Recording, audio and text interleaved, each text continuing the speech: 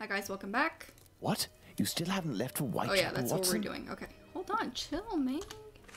Chill, man. Map. We have to go to... Where do we have to go to? Police station?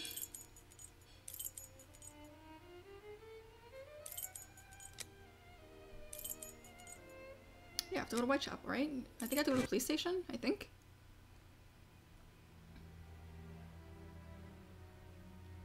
Well, if I follow Holmes's instructions, then to begin my investigation into this Leather Apron, I must first head to the police station. What's that guy doing over there? Watson's pretty brave going out here, like, at night. I would never do that. Okay. Oh, hello. Good evening, sir. Good What do you... evening. I know you. You were here last week with Sherlock Holmes. Indeed. I have come to bring a message from Sherlock Holmes for Inspector Aberline. Very well, I will pass it on. But come to think of it, someone was asking about you recently. Finley, the caretaker of some shady boarding house nearby. Does that mean anything to you? Ah, perhaps. This is where we got your stupid bag. Actually, I read in the Star that you have arrested a suspect called Leather Apron. Is that the queen You up shouldn't there? believe what you read in that rag, sir. The man is being hunted, but we have yet to get our hands on him, and we aren't close to it either. Why ever not? Bah, he's a specialist in the streetwalker racket. These girls make pitiful witnesses, and we don't inspire confidence. Furthermore, the man seems to be pretty discreet lately. Someone must be helping to hide him. How to find Leather Apron. How to get on his trail, then? One of these girls would have to confide in us and give a valid description of the man. Then we'd ask around the journeymen, who use aprons, I imagine. Goodbye. Well, goodbye. I must go to Finley's boarding house. Away.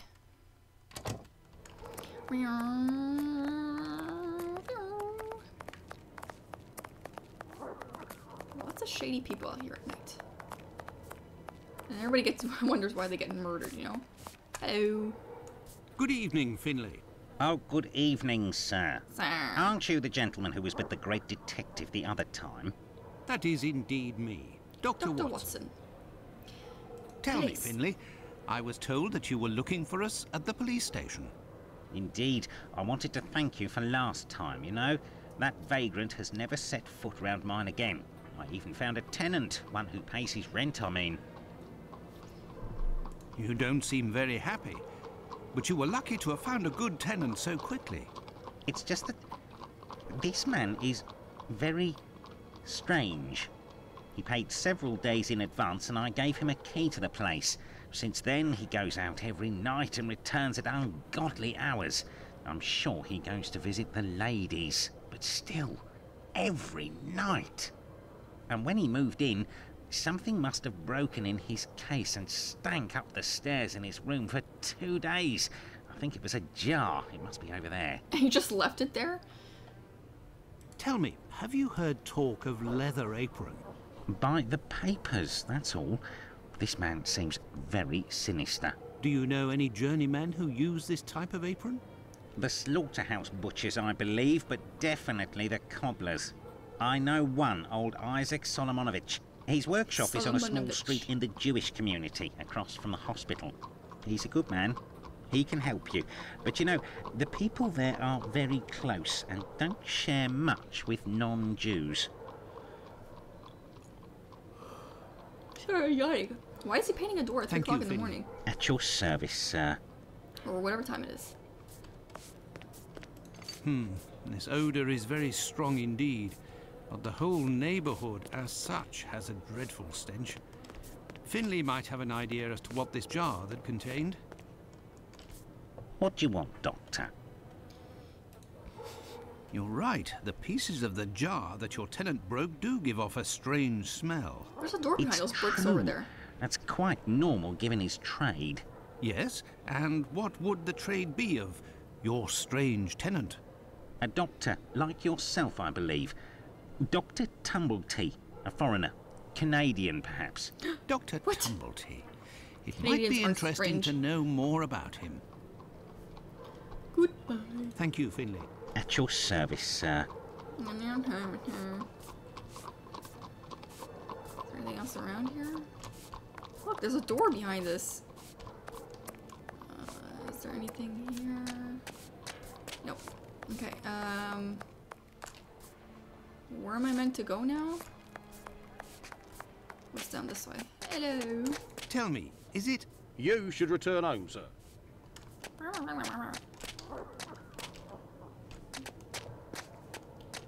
What am I meant to do now?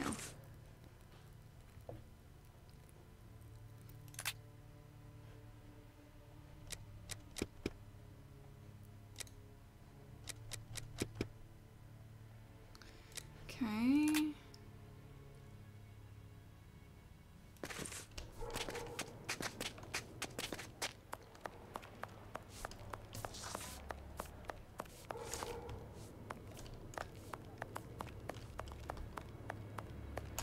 She's still there. Oh, it's Dr. Watson. Well, and yourself? And how's your uncle? Oh, he sleeps a lot, but he doesn't seem to be suffering. Your medicine has worked wonders. Thank you again. It was the least I could do. I have come to see you about a certain Leather Apron. Have you heard of him? Oh, yes, of course. Terrible things are said about that man. Have you ever come across him? Goodness gracious, no. But I know that he has threatened and taken many girls in my situation. I don't know what more I can say. That was a weird, Bella would be able to tell you some. Who is Bella? Bella Pullman. She's the landlady of the place where I could take you there if you like. Please do. Ew, Watson. It's me. It's Lucy. This gentleman would like to speak to Bella. It's the doctor who helped me. I must leave to return to my uncle. Thanks again. God. Hello, Puppet. Out of the way, I don't like the look of you. I'm Kermit the Frog. Okay, I'm stuck. In here, I'm assuming. Can I get a refill, please? If you'd be patient, Madam Bella will arrive in a moment. Good evening. I am Dr. Watson. It is young Lucy who told me to come see you. Ah, so you're the Good Samaritan who saved her uncle without asking for anything in return. And now you've come to see me, no doubt, to explain that the poor little thing doesn't belong here, and you will see to her future. Well, if you expect me to let her leave with you... It's not that, Ma'am. You should know I am a married man. And why should that matter? I need some information. I believe there has been a misunderstanding. The reason that Lucy sent me here is that you may be able to give me some information about Leather Apron. Are you a doctor or a constable? I am most certainly a doctor, but I am acting in this matter in a private capacity, and I would like to find this man. Well, if you're able to rid us of him, I'll give you a week's worth of free passes. That man is a thorn in our sides. He spies on the girls in the streets and watches them inside the houses, spying through the windows. And as soon as they're finished with a client, he jumps on them without any warning and forces them to give him their money. I've never seen him, but one of my girls was attacked by this man, and she said that he wore a leather apron and carried a knife. And his face, oh, he has a horrible head, with rat's eyes and a deformed mouth. She even said that she knew his name, Pizer or Pizer, I think. But I don't know where she can be found. Margie, Nutcracker, the girl I'm talking about, could tell you more, but I had to let her go last week. Why did you let Margie go? The poor girl caught a shameful sickness, and the symptoms have attacked her face, if you know what I mean. So I gave her notice, and a little bit to help her along. I don't know where she is now, but she'll certainly be getting treatment at the clinic if she's still in the neighbourhood. Did you speak to the police? Pah, what would they do? Who cares about the girls in the streets? Let's ask about the Canadian. Would you have received a visit from another doctor, a stranger by the name of Tumbleton? I'm just like you, Doctor. Sworn to secrecy in my profession. But as I've taken a fancy to you, I can tell you that this name is not unknown to me. And if you do me a little favour, it is possible I might remember something about him. Okay. What kind of favour must I do for you? You see that man over there? He's a rich artist, a painter, a regular client round here. Well, yesterday, he came and left his cane in the umbrella stand in the hall before going into one of the rooms. Well, when he returned to this room, the cane had disappeared. He looks like 16 years old It's or a something. cane with a massive silver knob. It must be worth a fortune. He threatened to call the police unless he got free services in my establishment for a year. I'll be forced to accept, unwillingly, of course, given the services that he's demanding, unless the cane is found. Okay. Did you question the residents regarding the theft? They didn't see anything, and there's not one of them that would risk stealing from a client here. Who was in the room when your weasel of a client was in the chambers? There were a few that came and went, but Mary could tell you better than I can, because she was the one at the counter yesterday. Thank you, ma'am. No problem, my angel. Shouldn't you be wearing something different for cleaning the floor like that? What happened to this rug? Oh, it's when we got a coal yesterday. I asked the young man to fill the pail. Came back to put it down, but his feet were covered in soot and he made a black print. Madam Bella said it was my fault and I got a shilling's penalty. I also have to clean the print and it's no picnic. He has immense feet, that boy. Okay. I heard that there was a theft yesterday. Did you see anything? No, and I was here the whole time. Okay. Who delivers the coal? It's never the same person. I'd never seen that lad before. It's not very, Do you helpful. always keep an eye on the coat stand? Oh, yes. Well, when the coal delivery came, a client came out of the chambers and stopped me from seeing the boy who brought the bucket of coal. You don't think he would have taken advantage? Until next time, miss. With pleasure, sir. Okay. Yes, Dr. Watson? Thank you, ma'am. No problem, my angel.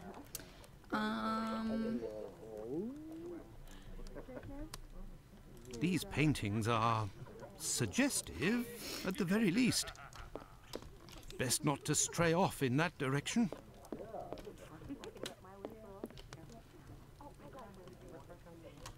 These paintings It's all are the same. suggestive, So at all we the have to very do least. here? Oops. No, this is fine. This we can't do anything about. Guess we can leave then.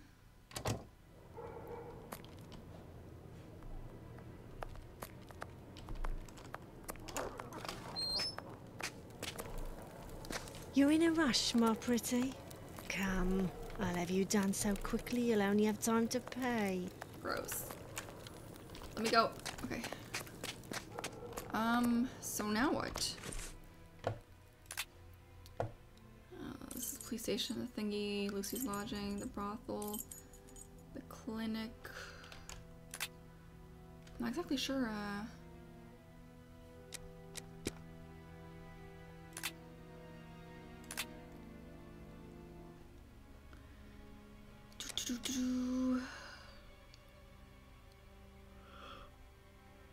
Oh yeah, okay, let's go see if we can find this girl who's sick. Would she be at the clinic, maybe? Ba-dum.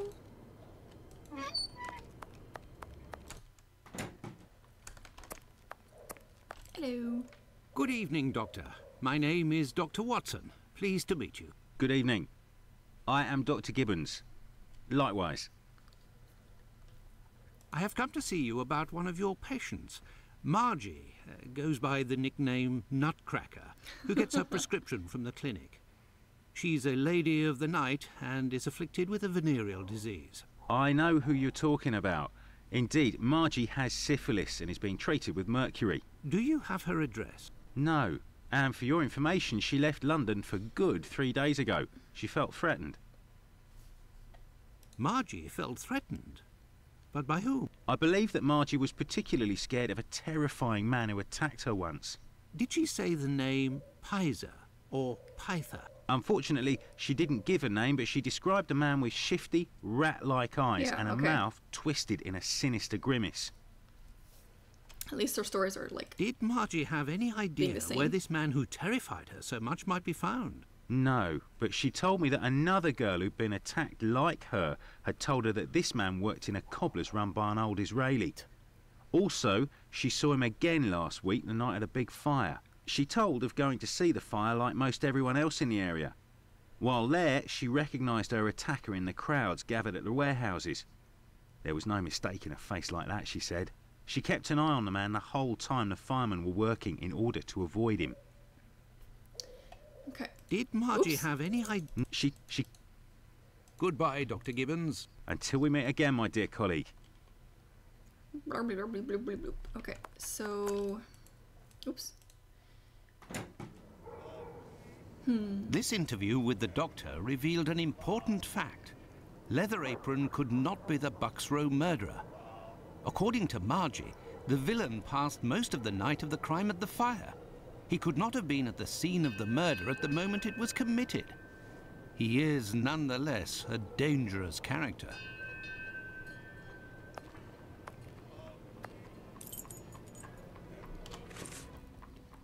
Okay, obviously new dialogue, that's fine.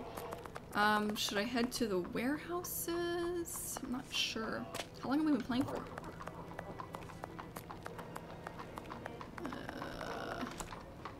Oh, this is the place, A yeah. cobbler's shop. Closed. Well, obviously it's like 3 o'clock in the morning.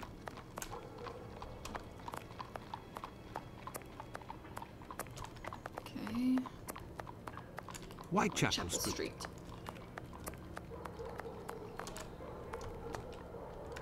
What's this? Oh. Bucks Row.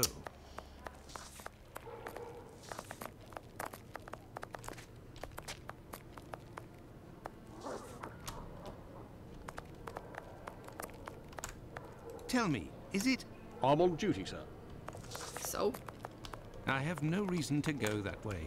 Okay, so what do we do now? We just go back to Holmes? Guess we do. I have no reason to go that way. Okay then.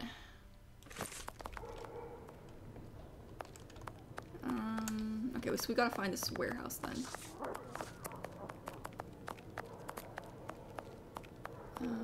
What was down this way?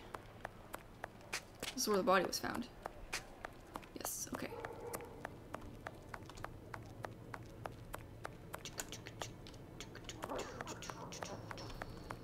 I have no reason to Oh, go come that on. way. Oh, I want to see him run. It doesn't work.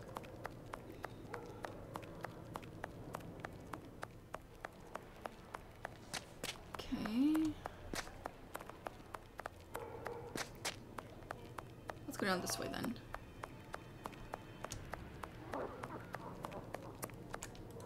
Dead end. I have nothing to ask. I have nothing to ask. Where are the, why can't I run? I have no reason to go that way. That's the Solomon-Davidovich. So there's 2 of them I then. am listening, me lord. My lord.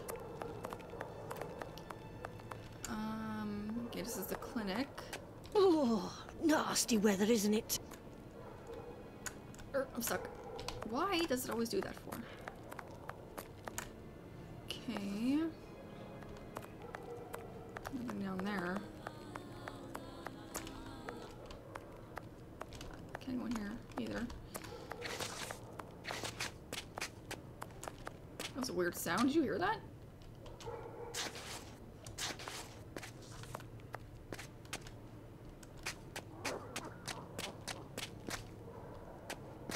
Tell me, is it? What are you looking for? Tricks? Opium? Girl? Sailor? Where the hell am I? Oh. I have no Yeah, reason and I'm to just go back that over way. here. Okay, it's the brothel.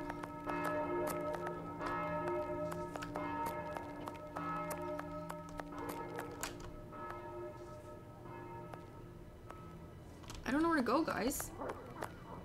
So I'll look around a little bit more, and I will see you when I can figure out what to do. Thanks for watching.